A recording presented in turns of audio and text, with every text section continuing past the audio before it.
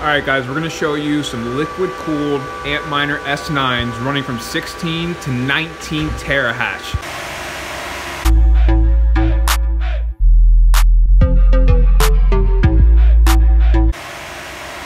Alright guys, so here is the unit. It's currently only running at about 16 terahash, I believe. Let me show you real quick. About 15.5 average. We're trying some new settings on it. There is a little bit of noise coming out of here, but that is from this other power supply that we're using, not from the actual fan. Now let's go ahead and take a look at the actual temperature of the oil that's inside of the unit.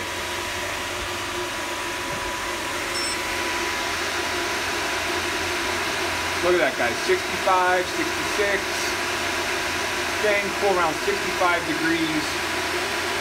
If not a little bit less. Alright, even though it reads a higher temperature on the GUI interface, that is the sheer fact because we upgraded a 13 terahash unit to the 650 firmware. So it does not read the correct temperature. But you guys saw the temperature. Now let's go a little bit more into the unit and see what you guys can expect. I also want to show you guys the size of this unit. It's very, very small and compact. It'll be able to fit pretty much anywhere.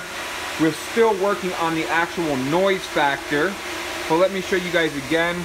We're now at 1 hour and 11 minutes. I will refresh it one more time. Hold on. Remember, do not worry about the temperature chips that it's showing on here. That's because of the firmware. Now we're running at about 5.9 amps. Let me show you guys the inside of this to show you that this is just a traditional Antminer with our specialized cooling method. Alright, now let me show you the chip temperature.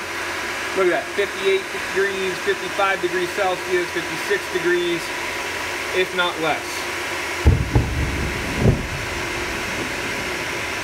You hear how quiet it is, how cool it's staying.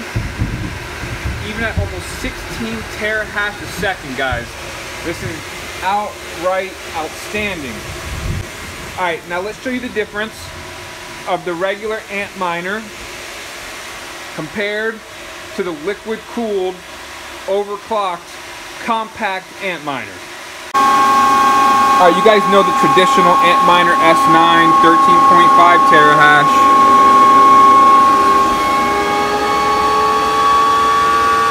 You see what it's running at, 13.4, and it will change its average as soon as it gears up for a little bit. But I just wanted to show you guys the difference of the units of the sound and the speed. So this is the actual noise from the unit with the power supply off. You can hear the fan.